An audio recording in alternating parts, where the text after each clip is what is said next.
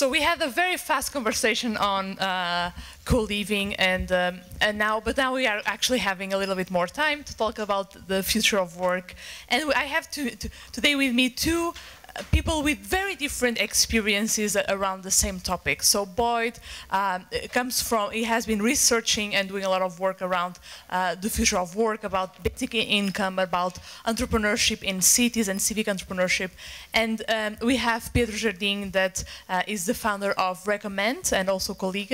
And basically Pedro is living or making sure that we can all live the future of work today. But I would like to start with Boyd around, like, you recently wrote a book basically about the post-capitalism entrepreneurship, and I would like to understand from you what have you been seeing that leads people to have completely different, or build completely different companies from the past, and so what's happening in our capitalistic world? Hi, thanks for having me. Yeah, that's a big question, right? Capitalism, what's wrong with it? A lot. And I have a PhD in business, so and I'm a director of research at a business school. So I'm not a normal person saying these things that I'm about to say, but I believe capitalism has basically run its course, at least in its capability of achieving any kind of common collective benefit for society. That what we've seen are at least three fundamental failures of capitalism. One is the absolutely poor distribution of wealth. So it's increasingly in the hands of fewer. Probably many of you have seen the reports over the last couple of years from Oxfam. I mean, I was shocked the first year I saw when it said something like 360 of the wealthiest people in the world had the same wealth of the 50% lowest income people in the world. And the next year it was like 100 and something. The next year was 80. The next year was 8, which was last year. And this year it's 5, I believe. So we're heading towards, in the next couple of years, the wealth of one person accumulated in 1 month will be equal to the wealth of 50% of the population. And soon after that, it'll be the wealth of one person 1 month equal to 99% of the population's wealth. And then you see where we're going. So, terrible distribution of wealth. Apple has $250 billion in cash reserves. You know, Trump, I'm from the US, but don't blame me for Trump. I definitely didn't vote for him. You know, he, as part of his campaign, made this big claim about how we need to bring manufacturing back to the US, and he kept bringing out Apple as an example. Well, it's funny that he focuses on Apple, because you look at what is Apple doing. Right now they produce most of their products in China with Foxconn. Last year, Foxconn automated one factory and 65,000 people lost their jobs. So if in China the cost of labor is too high for Apple's contractor to produce, so much so that it justifies a massive investment in automation of their factory, what is an Apple factory going to look like in the US if they were to build one? One manager using one iPad running the entire factory. So no jobs will be created. So we have a problem with lack of distribution of wealth. We have a problem with jobs. So until the 1980s, we had almost perfect correlation between efficiency of corporations, so labor efficiency, jobs, and income growth per capita, until around the 1980s. Some people refer to this now as the Great Decoupling. Around the time the internet came out, we started seeing separations, and it's getting worse. So what are we seeing? Improved efficiency of corporate activity, so they're more profitable with fewer resources, but we're seeing a stabilizing and a declining job growth and income distribution. So it's not creating, capitalism is not creating jobs anymore. It's not creating collective wealth for society, and it's mostly creating wealth for wealthy. So we have a problem now. You know, that's the negative side, but what we're seeing is entrepreneurs and governments, particularly local governments, cities, sort of rallying around alternative models of organizing that say, you know what, yeah, the traditional capitalist model is not really working for us, but we can organize in different ways to create value in different ways and exchange that value in different ways than what a traditional capitalist enterprise would do. And increasingly, which I wrote about in my last book on the emergence of the urban entrepreneur, the democratization of innovation technology is fascinating. You know, the accessibility of servers in the cloud and access to open source software and fab labs and co-living spaces and co-working spaces, and all this stuff is facilitating access to innovation and technology to more people living, especially in cities, in ways that allow them to not necessarily need a traditional venture capital and go through a traditional startup process. So we're seeing all kinds of cool alternative organizing, and I'm sure we'll get into that as we keep the discussion going. Yeah, I think exactly. I would like to go into that. It's like what kind of examples are you seeing from new ways of building companies, new ways of organizing people around a specific goal? What are the most exciting things that you are seeing? Yeah, I mean, so in my new book, which comes, well, I'm really hot. I never go anywhere without my hat, but I'm just too hot, so it's off. In my new book, Post-Capitalist Entrepreneurship, comes out in September. I talk about a bunch of different types of organizing we're finding that have emerged over the last several years that are growing in strength and really fascinating. So we have, I have a whole chapter on commons-based peer production. That's what I just heard in the last session, discussion about commons as well. So there are people who are trying to figure out how can we all know about the open software movement, for example. That's an example of people who are contributing to a commons because they're not expecting any monetary gain for their intellectual contribution to something that is for the greater good. In Barcelona, I had a chance to meet with an entrepreneur who's actually from France, but living in Barcelona with his colleague. They created this company called Aqua Pioneers. Very cool. They're actually in the middle of a crowdfunding campaign right now. They have this autonomous, self-enclosed, local, you can put it in your house, device that allows you to create produce for your home, in your home, no matter where you live in the world, self-contained. Has a fish tank, the fish poo, their poo goes into fertilizing the plants, plants grow, the water for the fish tank gets cycled through the plants to filter out and go back into the fish. And it's a closed loop, and it's a 3D printed model. They did it in a fab lab in Barcelona, and they're committed to the commons, so they're actually they're making their software code accessible so that anyone at any fab lab anywhere in the world could print out one of these things and be able to produce some of their own produce in their own house. But yet they're still struggling with and trying to figure out what's the right revenue model, business model, if they're giving away their core expertise to the commons. And he and I had a long conversation. In fact, in my book, I write like 6 ideas we came up with on other ways you could generate revenue. And this is a fascinating part of this post-capitalism world, is that increasingly there's so many people interested in contributing to the greater good, to the commons, and they're not driven to become the next Zuckerberg and make multi-billions. They do want to make a living, though. So how do you make a living and contribute to the commons is something that we're still working on around the world, figuring out cool models for. So that's just one example. That's commons-based peer production. Everyone's probably heard of B Corps. It's a type of startup or established company that legally commits themselves to meet social and environmental objectives. I have a chapter on that. Now, I don't really consider them post-capitalist. There's a lot of them. There's over 1,000 around the world. They're still operating in a capitalist society and a capitalist model. However, what's different about them is that they are legally requiring themselves to meet these social and sustainability objectives so that they can't have outside investors that try to force them to go down the traditional capitalist route of maximizing short-term profits. We have platform co-ops, which we hear a lot about at the WeShare.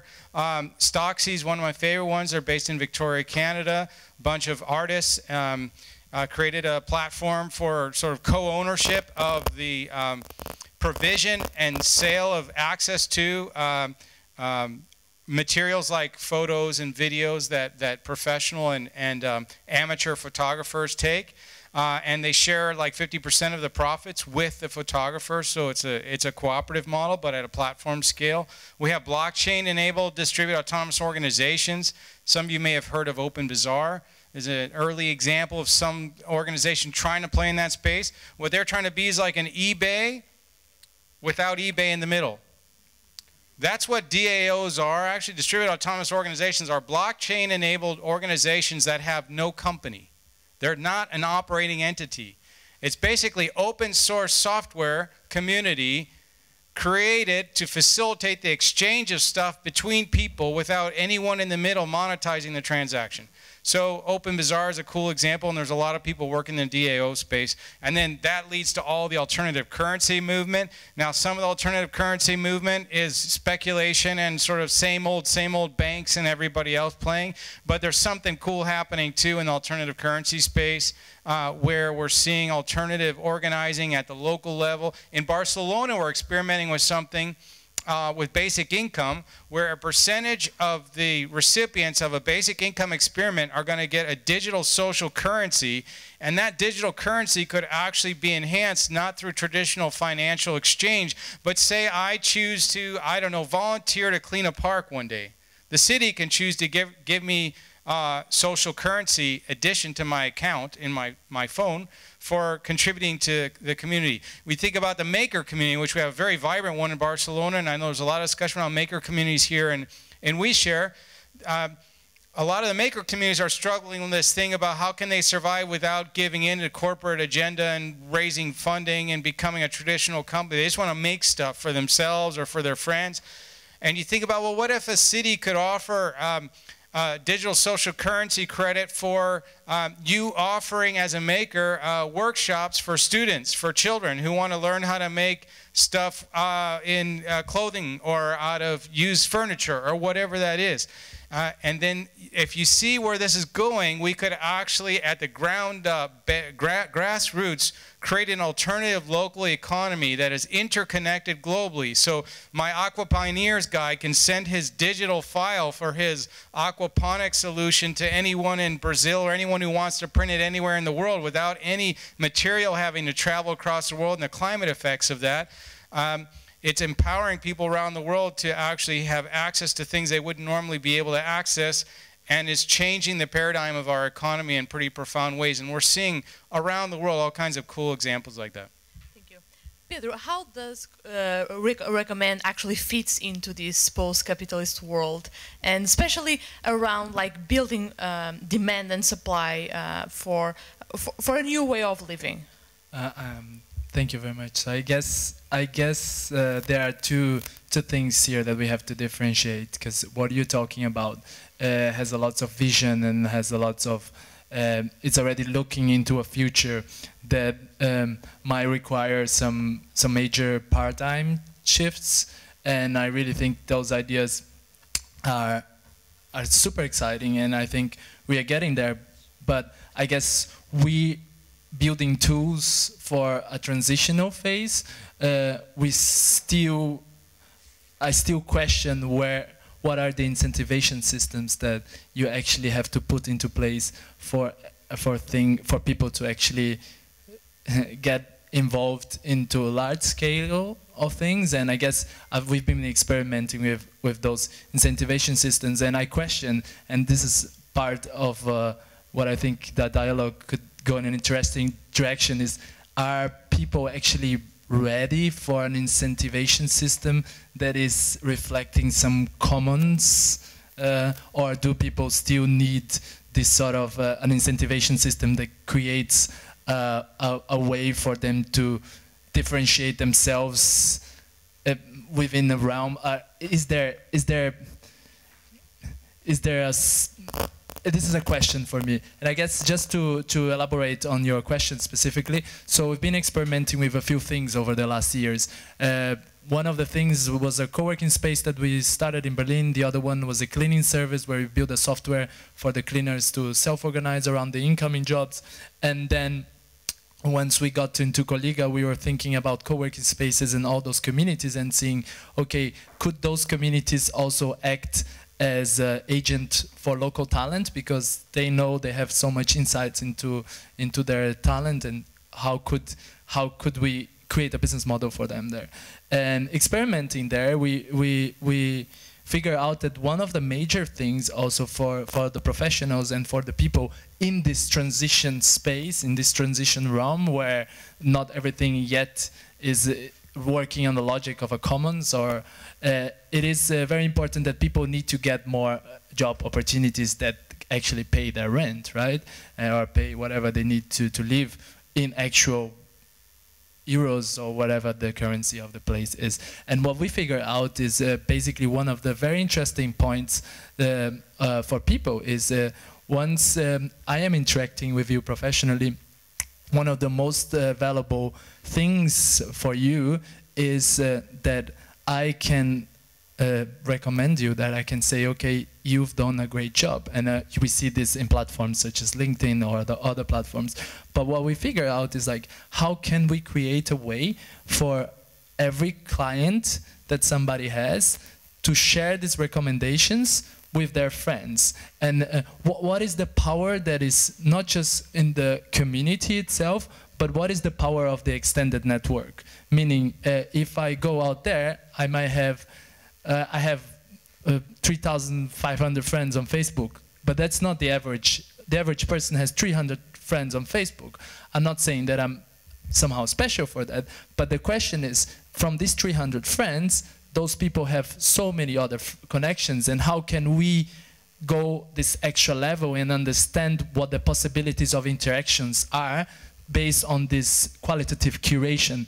And that's something that we've been experimenting with, and it is very interesting because people want to go and book a professional. They are not, so many people are tired of this idea of going somewhere and looking through thousands of profiles and comparing them as if they were products. But if you add a qualitative layer to it and you say, you're not going to see thousands of profiles, but you're going to see maybe 150 profiles which are connected to the people that are already your friends, or who friends of your friends have already recommended. So suddenly you have a very, very different way of approaching that.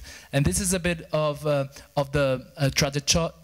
trajectory that we've took from, okay, seeing the communities as agents for local talent, and also now looking into how can we create a very simple way for people to legitimate each other and create more economic opportunities to each other through spreading that to their friends. It's very interesting because I remember when we first talked and I started like hearing more about Colleague and Recommend, and I was so excited to see that first you were moving away from this idea that social networks allow us to get everywhere and anytime, because I think that was the promise of social networks when they like Facebook and LinkedIn and Twitter, like everyone is available here. But we could not actually understand that it's available, it's true, but it's at a cost, and it's very hard for us as individuals to know everyone in our communities and be able to tap into the skills of everyone.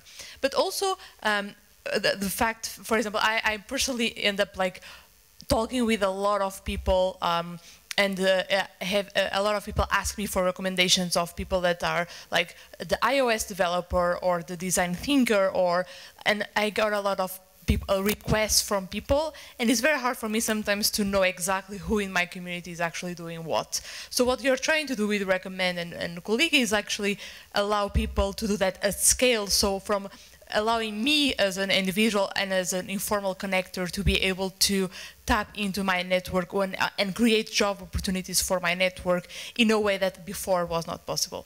Is that the case? Yes, exactly, and really tapping into this idea that yeah, this qualitative network has actually much more value, much more value would be, there's a different type of value there that people are much more willing to look for, because they don't want to be firstly treated as a product or treated as a commodity. And so this idea of adding this filtering layer really changes a lot on the perception, on the interaction field. But going back to the communities, because actually the topic of our conversation is about like how communities are actually helping define the future of work. You are, in some sense, a community builder as well. You have been building communities for the past few years with your co-working space, and now with this new company. Like, how do you see, like, how can we harness the power of communities in a way that, because I believe that companies are becoming communities as well.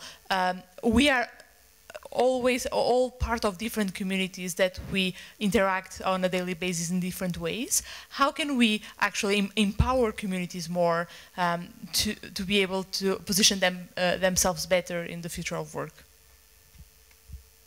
Oh, that's a great question. You can also contribute to that.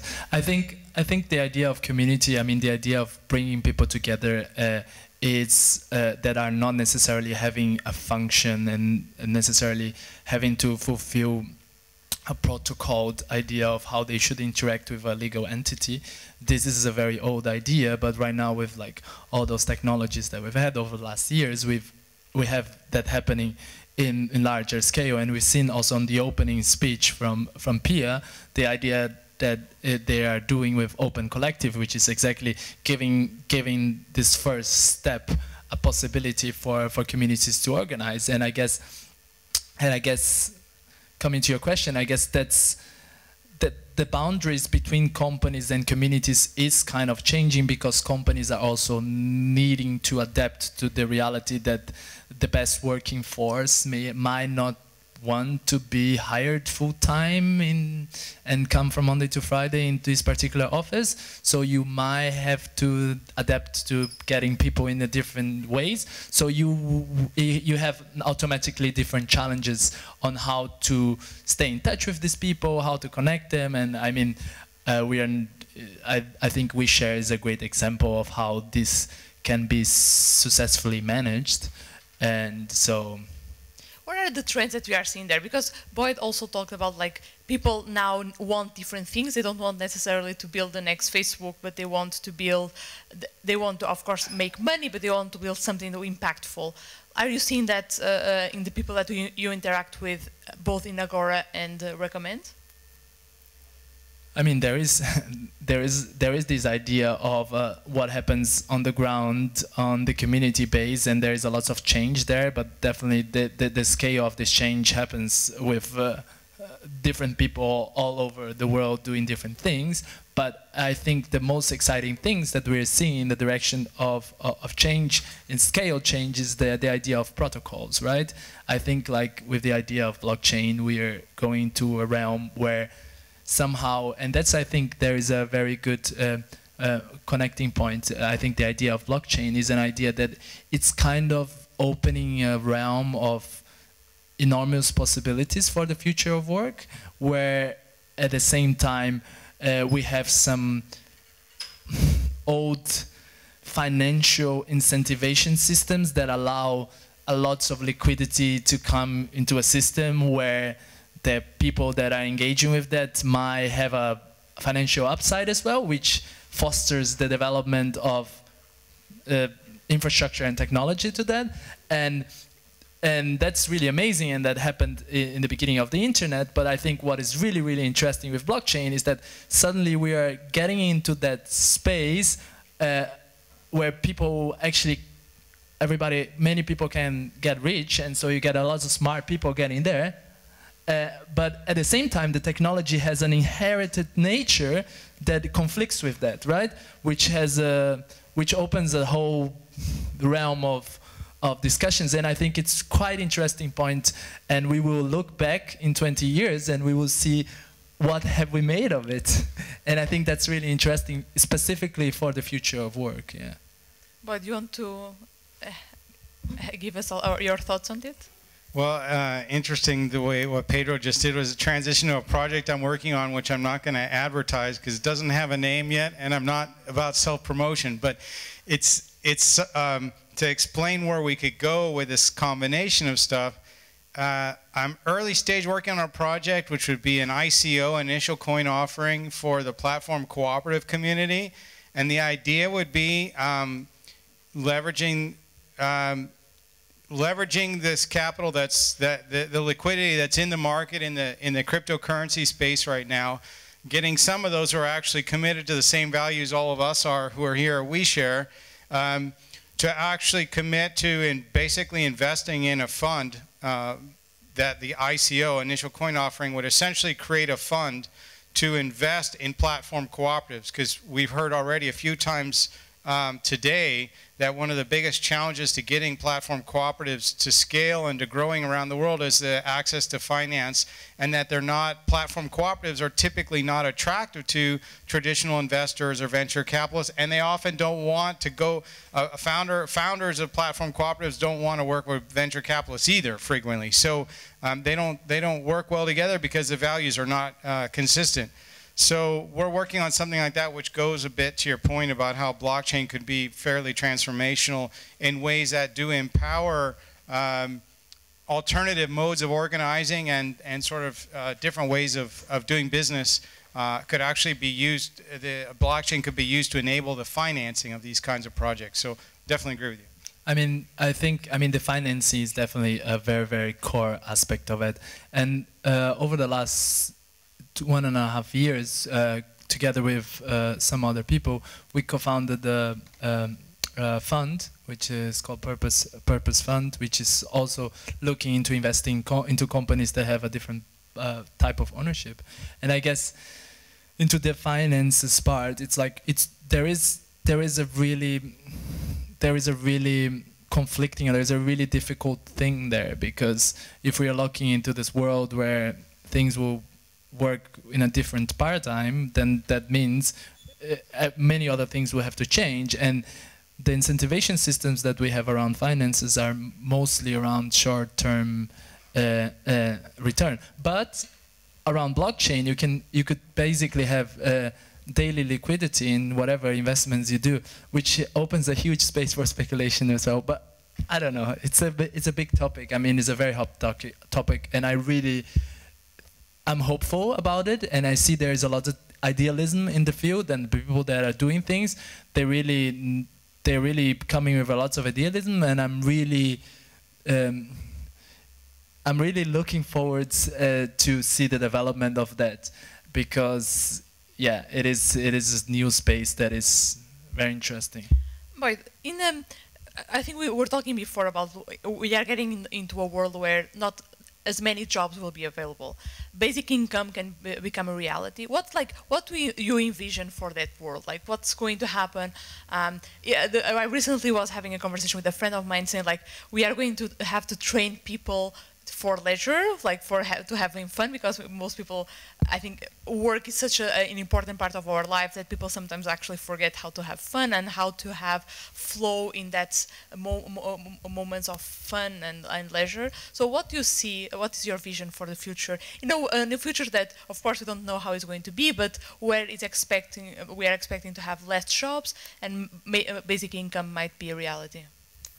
Yeah, obviously, as you say, it's a dangerous task getting into the future prediction business, because we can be quoted in all the things we said wrong at WeShare in July of 2017. But my own projections are absolutely there will be fewer jobs the way we know of them, as in you get paid by a singular employer for a salary on a monthly basis. I really think it's hard to imagine anything else but that happening, as in a significant decline over time in the availability of jobs, like full-time jobs for people.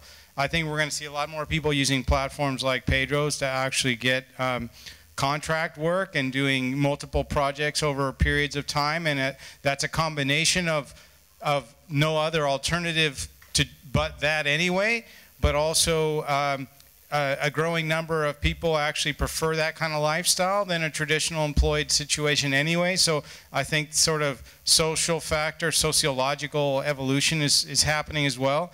So we'll have fewer full-time jobs. I'm not convinced yet that, you know, we're all going to be sitting on a beach, although I wish I was in a pool right now. I feel like I'm in one anyway, but I'm not. I'm not convinced that the future is universal basic income and the majority of people basically not doing anything that we would kind of consider as work. I think we're going to see a massive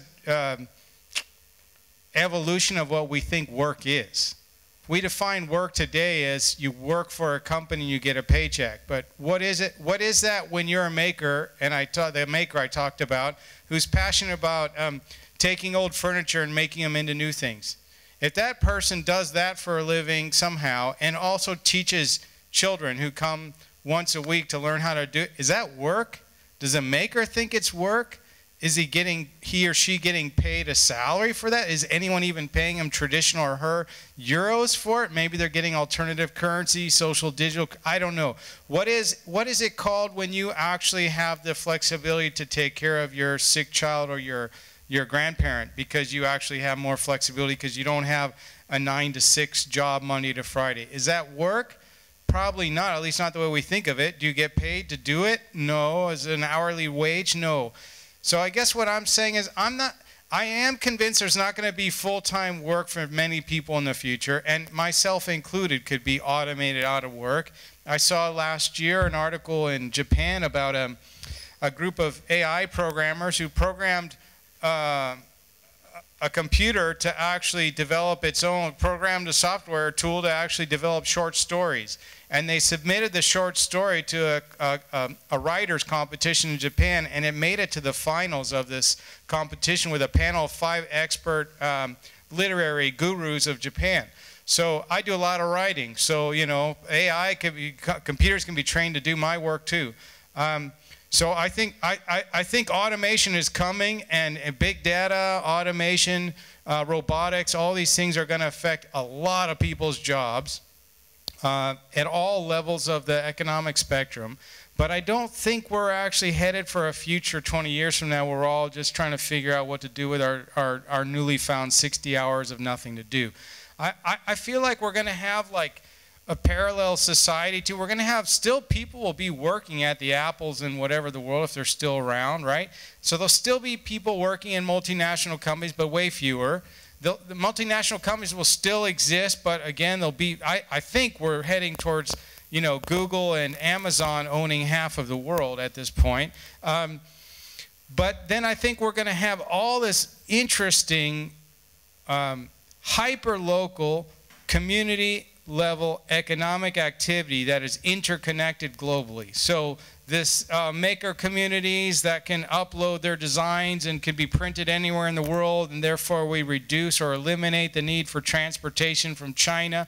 I think we're going to see this kind of parallel thing happening. There's going to be fewer people working in full-time jobs. There's going to be a percentage of people doing contract work and kind of finding work along the way, but in short-term intervals, and then taking vacations when they want and being digital nomads and the rest of it. And there's going to be people that are actually quite happily doing things locally, either things that would be considered traditionally economic activity like making stuff to sell to their local neighborhoods, or doing things like I said in terms of helping family or doing things that we currently don't actually pay for or value. So I think we'll see a range of all that, and basic income in some way I think is going to be part of it, but people around the world in basic income are trying to paint basic income with one brush. They're trying to say we either have to have it or we shouldn't have it. And it either has to be unconditional basic income for every person over 18, or it has to be a guaranteed minimum income for people who make a certain level of income or below. I think what we're going to see is a whole blend of all of that, depending on all kinds of things like the local country context, the economic context of that country, what kind of jobs are currently available, what are the housing prices in those cities where the people are living. And I also think we're going to see more digital currency play a more important role. If you think about right now, one of the big debates about basic income is how to finance it. If you assume, I would argue as a neoliberal assumption, that everyone needs traditional cash currency to actually pay for housing, food, and everything else, and it has to be euros or whatever, then we're a little more limited in what kind of things we can do at a national level to give everyone in France a basic income, for example. But what if at least a percentage of basic income was distributed at a local level and provided through a social digital currency like we're experimenting with in Barcelona? The government is no longer required to actually finance 100% of this with the treasury, but maybe 40% and 60% comes from local currency. And any of you who followed the local currency movement know what you get with local currency, if it's done right, is a high velocity of transactions happening in the local community between local residents and local providers of services. So if you're a Walmart, you're not going to be very happy with a lot of local currency going around because you can't use local currency to buy your inventory from China. But if you're a local retailer, you can actually source your materials locally as well, and it actually creates, I think some of the research shows it's like a 3 times increase for every dollar spent using local currency. It creates $3 more of local economic benefit. So I think we're going to see all of that happening, but we'll see.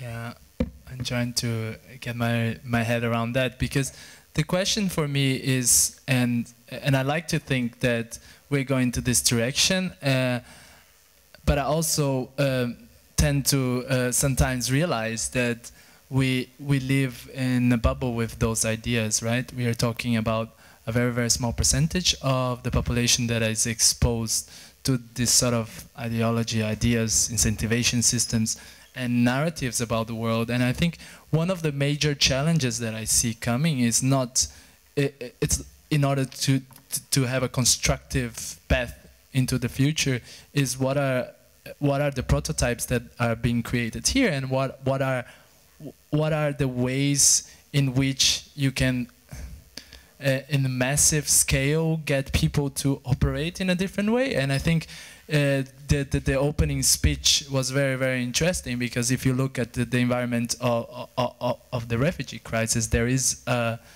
sandbox for something to happen. I think this whole conversation should have a space of its own, and there is also a question if this is not a sort of, if one coming with these ideas, you're not creating a new type of colonization.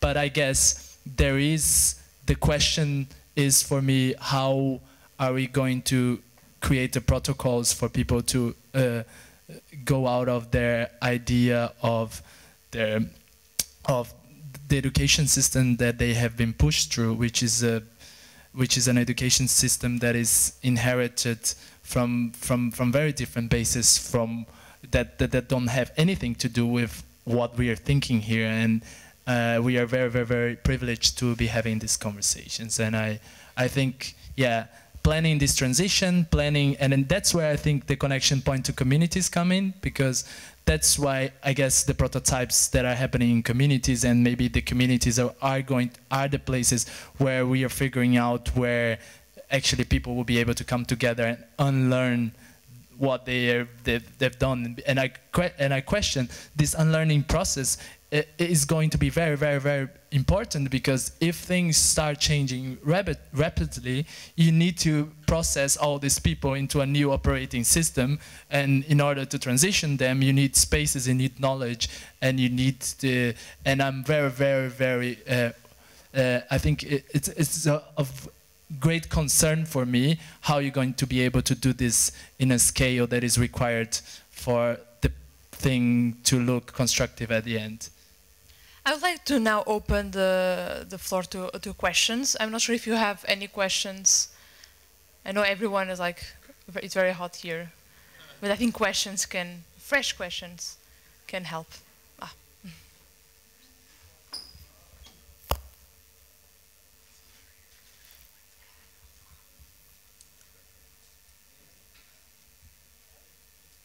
Hello? Yeah, there you go. Hi, thank you. I think the fact of having less and less long-term contracts is already a reality.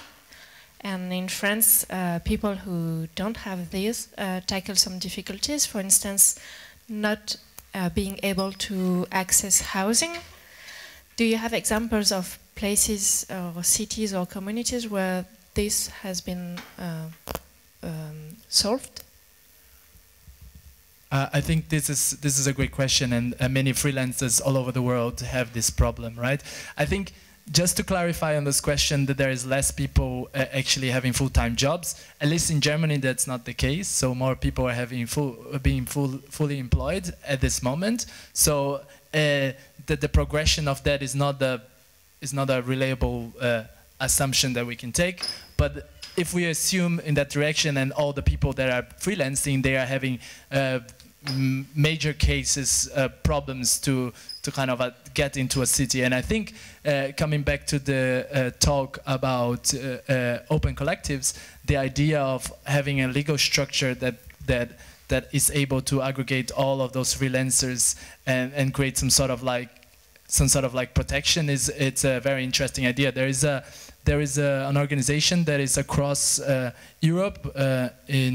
In Germany it's called SMART. They have 60,000 freelancers, and they do all the back end for the freelancers, and then freelancers can kind of be hired, and then you make it in a way that they invoice it for you, and you can optimize how you get hired, so you can kind of create some sort of representation in the system. But I guess this is just a temporary solution until the governments kind of create a more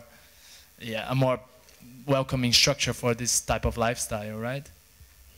Specifically, real quick on the housing question, housing is a challenge. The affordability of housing is a challenge in pretty much every city in the world, and of course, even more of a concern for the people in the precarious position of not having traditional full-time employment. There are experiments and projects around the world, in cities around the world, all trying to address housing affordability in one way or the other. I often go back to Vancouver because they've done some cool things. I lived in Vancouver for a while, and Vancouver had a project for the Olympics in 2010 where they gave a density bonus to the developers. A density bonus meaning that land normally would have been authorized for only like 4 stories of residential buildings, and they were building 20 buildings for the athletes village, but that were going to be converted to regular residents after. Very high quality, high-end buildings, very green buildings right near the city waterfront. And the city offered like basically the equivalent of like 2 or 3 stories more height on every building if they agreed to add 30% affordable housing into the development. And one of the reasons I love that example is because what we see in a lot of parts of the world when we look at affordable housing solutions in cities, they often do social housing. They put them as far away from the city as they can, pretty much, which makes them isolated, the people living there, isolated from the economy and the community and the cultural events, and basically exacerbates or continues this problem we have with inequality in cities. And so instead of doing that, they said, we'll let you have more bonus to construct more housing, but you have to add all these social housing units in the same development that people are going to be spending $1 million on to live in an apartment in. And a lot of places in the world, when I bring up that example, they're like, oh, that would never work in my country because rich people don't want to live close to poor people. So it's breaking down paradigms. It's giving affordable housing access to people in places closer to work and activity and transportation. So that's an example. Another thing I saw just came out from Vancouver, but it's an issue all these cities in the world are facing, even mine now in Barcelona, is you have property speculators around the world that are actually investing in real estate, but actually not planning on renting out the property. They leave it empty. Like in Barcelona right now, property is appreciating around 8% a year. That's pretty good return. So you get wealthy people from China and everywhere else in the world, but it's happening. A lot of wealthy Chinese are doing this. They're investing in real estate. In Vancouver, they do it a lot. They invest in new construction projects, for example, and will buy 6 or 8 or 10 apartment units in a new construction with no intention of renting it to anybody or occupying it, holding on to it, and then just selling it for the returns they will get in the next 3 to 5 to 10 years as the market continues to rise. So they're using it purely as speculative real estate investment. Well, what that does is exacerbate housing problems and affordability. So Vancouver just implemented a luxury tax on houses that are purchased and not occupied. And one of the things they're going to do with that extra revenue they get from the tax is actually construct more affordable housing. So there's all kinds of things you can do, and cities around the world are exploring what to do with. We heard about co-living as part of it. You know, in Barcelona, we have this maker district that's getting some traction, and a lot of the people working the maker district don't have a significant monthly income, and we're exploring how can they actually find housing if, let's say we go to social digital currency, how could we turn that currency into something you could use to pay for rent, for example? So is there a way you can do other things for society if you don't have a normal job, get some kind of payment, whether that's traditional payment or alternative digital currency, and convert that currency into something that could be used for things you need like food and housing? We don't have the answers to that, but they're challenges. Thank you very much. So the time is up. Pedro and Boy will stay around here, so feel free to ask them questions after. Yeah, so thank you very much.